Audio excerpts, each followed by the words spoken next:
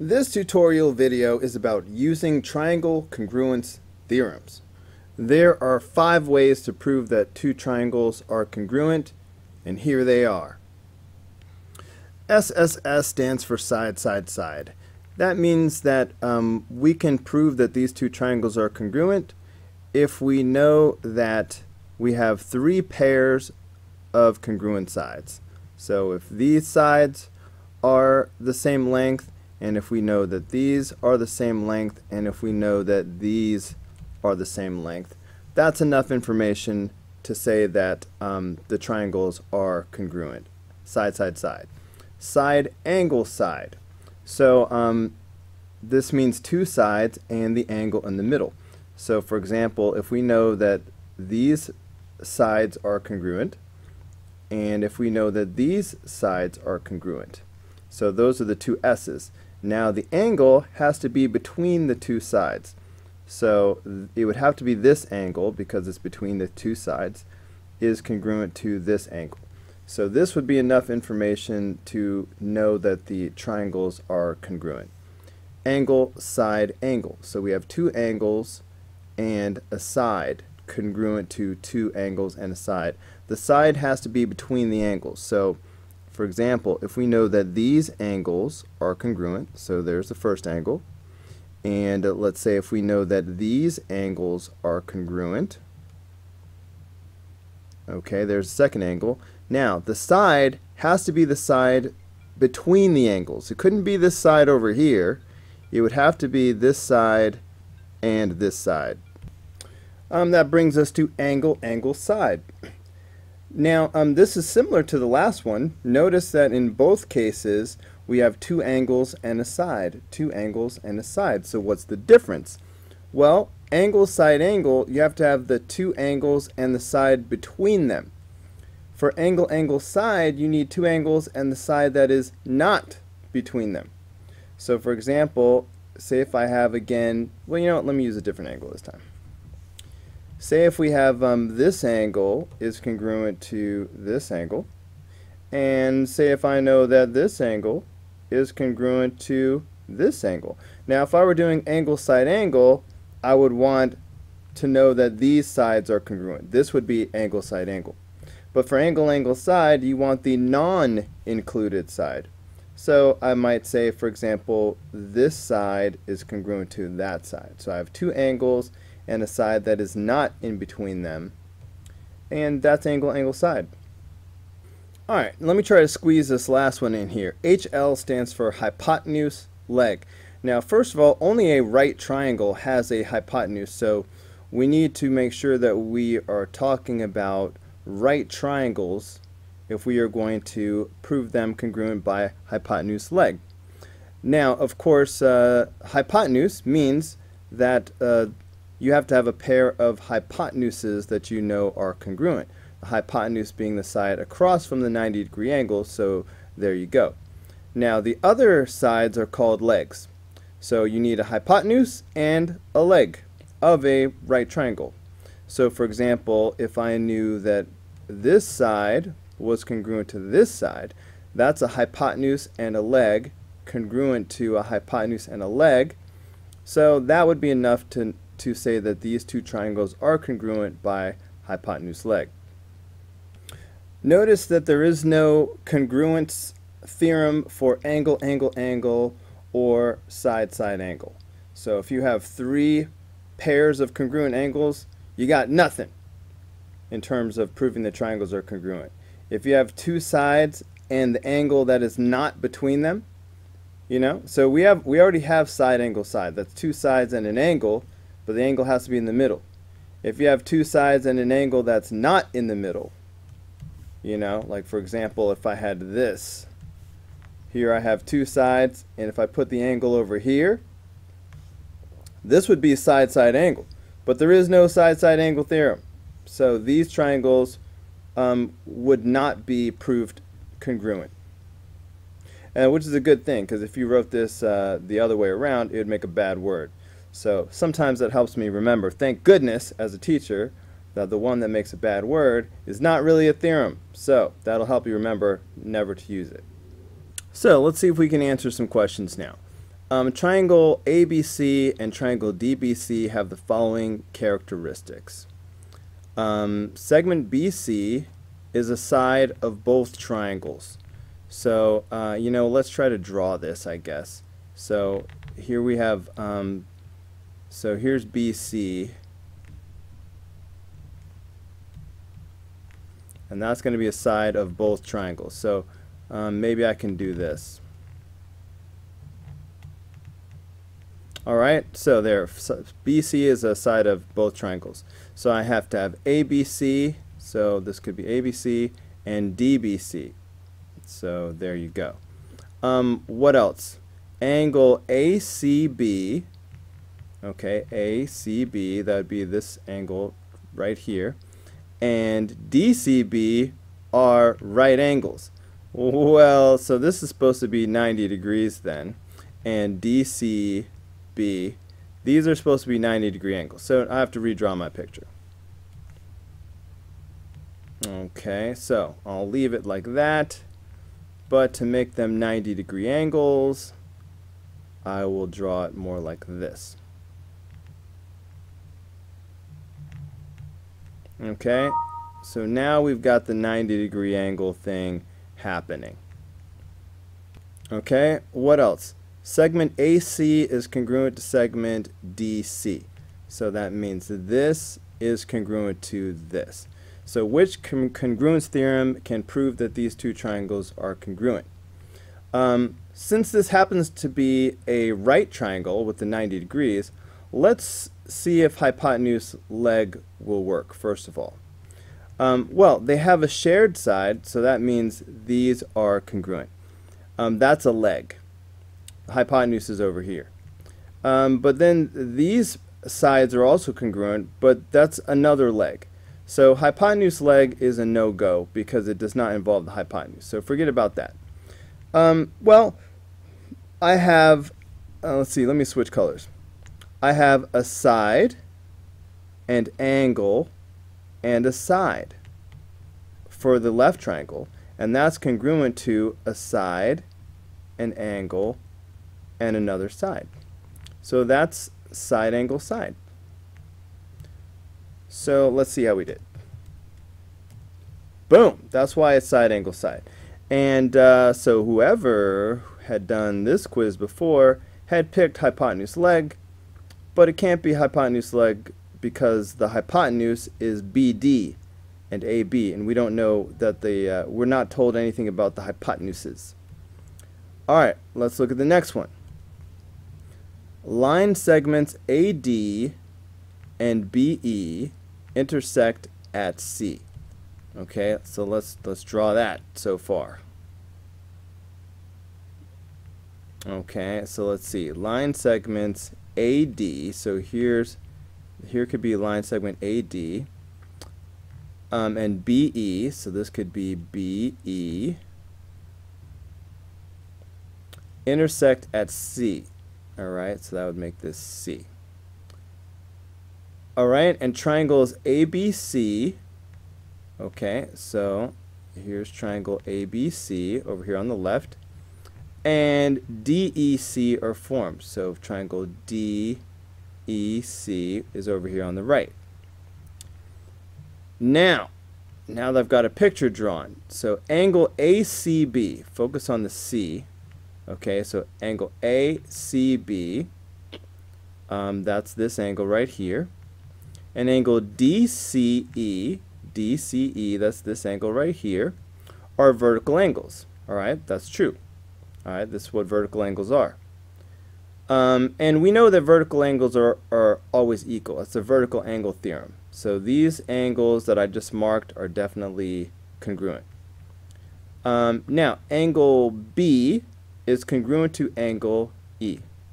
Alright, so you know what? I feel like I should do this in a different color. So I have these vertical angles that are automatically equal. Now we also have angle B, which I will double mark, and that's congruent to angle E, which I will double mark. Okay, what else? BC is congruent to EC. Okay, so BC is right here, and that's congruent to EC, which is right here. So which one of these is it going to be? Which one of these will prove that the two triangles are congruent? Well, they are not right triangles as far as we know, so we can forget about hypotenuse leg. That's out. Now look at the pieces I have. I have two angles and a side. So is it going to be angle, side, angle? All right, that's two angles and a side. Or will it be angle, angle, side? Because that's also two angles and a side. Well, it depends. Is the side in between the angles, or is the side off to the side, if you will? So look at this picture. I see my two angles and a side is in the middle between them. I look at the other triangle, two angles, and I see the side in the middle between the two angles. So that means it would be angle, side, angle. Okay, so this should be the answer right here. Let's check it out. Boom. Okay, SSS, which is what this whoever took this quiz had picked this. That would mean that we have three pairs of sides, and we just don't have that. We only have one pair of sides, and we have all these angles. So definitely not side, side, side. Okay, let's look at the next one. So we have this picture here, and the congruence theorem that proves that triangle MNP, okay, that's like this triangle up here, and is congruent to triangle ABC, that's this triangle down here. Well, look what we have. We have a side, all right, congruent to another side. We have an angle, which is congruent to another angle, and we have a side. Now this part right here in the middle is shared. Okay, that's shared, so that's obviously equal for both. But then you see the little markings on the leftover part. So that's enough to tell us that this side over here is going to be the same for both triangles. Okay, too many little marks, but okay, so anyway, we have a side, an angle, and another side. So we have two angles and a side. So will that be side, angle, side? Or will it be side, side, angle? Well, remember there is no side, side, angle. So that takes that out immediately.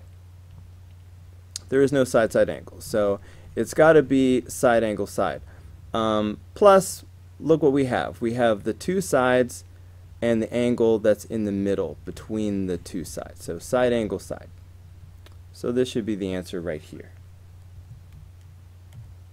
And there you go. Okay, it's definitely not angle, angle, side because we only had one pair of angles. Let me erase all these marks. Alright, look back at the markings. This angle is congruent to that angle. That's only one pair of angles. Alright, so we definitely don't have two pairs of angles that we know. Okay, what's next? So we have the picture and then go. Which one of these is it? Now, we do not know that this is a right triangle. So we don't know that. So we cannot go with hypotenuse leg. So we have to throw that out. If we knew that this was 90 degrees, that's a hypotenuse, that's a leg. Hypotenuse leg would be good, but we are not given 90 degrees. Now, see how we have the shared side right here? This is the same for both triangles. So even though there's no markings on it, we can go ahead and mark that ourselves because that's definitely the same for both triangles. So now look what we have. We have a side, and a side for one triangle. And then we have the same side, and a side, and a side. So that's going to be side, side, side.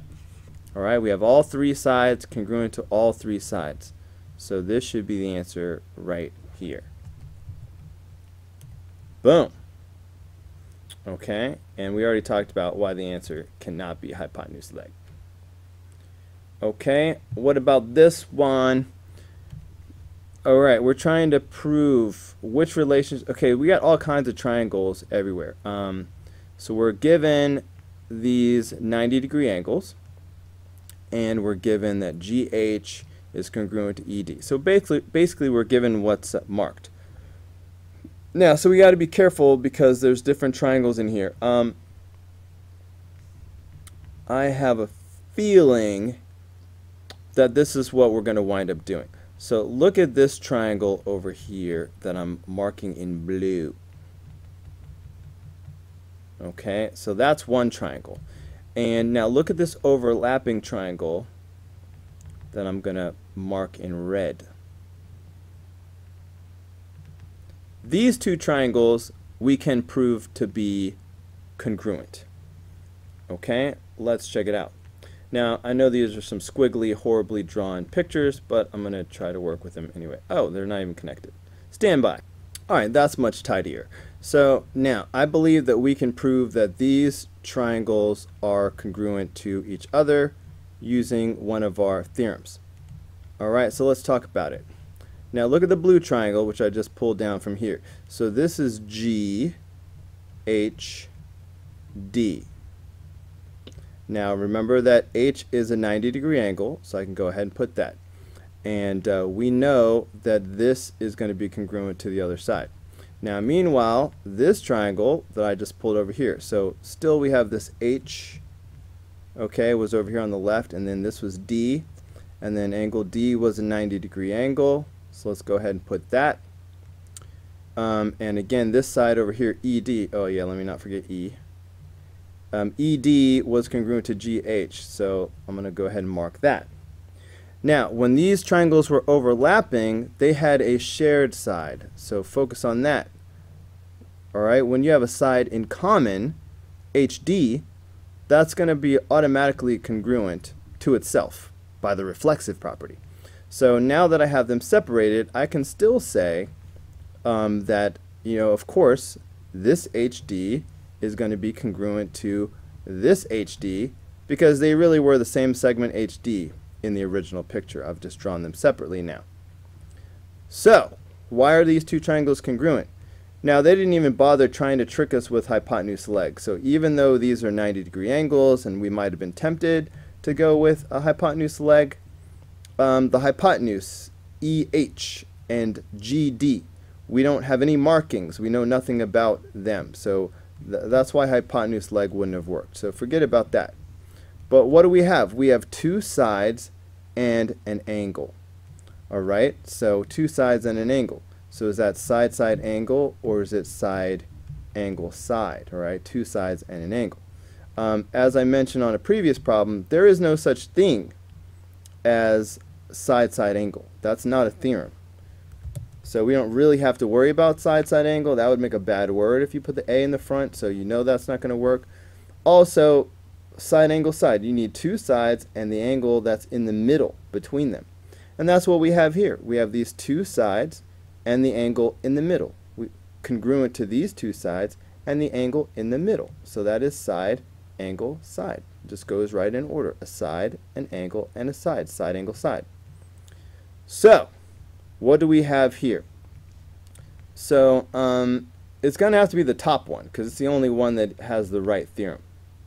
So, triangle GHD is congruent to triangle EDH, by side, angle, side, as we just discussed. So it has to be, I really don't need to look at the others because I know this is the answer. Boom!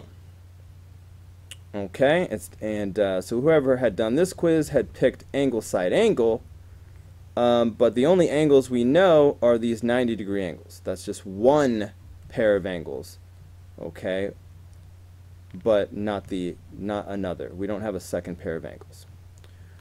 Okay, and that looks like that's it. That's going to be the end of this tutorial video.